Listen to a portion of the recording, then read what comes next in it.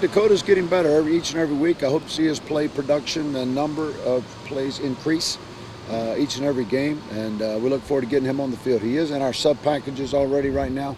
I'd like to see him get more playing time on a regular down basis.